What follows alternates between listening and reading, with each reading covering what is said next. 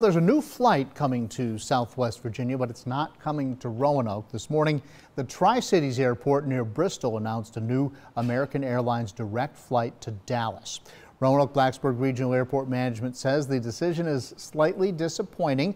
They tell 10 News they've spent years negotiating with American to possibly add the direct flight. However, they say it's encouraging to see the airline expanding in Southwest Virginia, and they believe American's decision to go to the Tri-Cities will not rule out a future Dallas to Roanoke flight.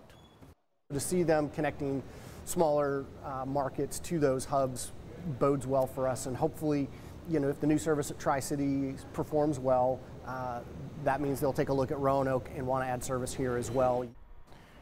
American also announced new routes from Charlotte to Flint, Michigan, and from Philadelphia to Northwest Arkansas.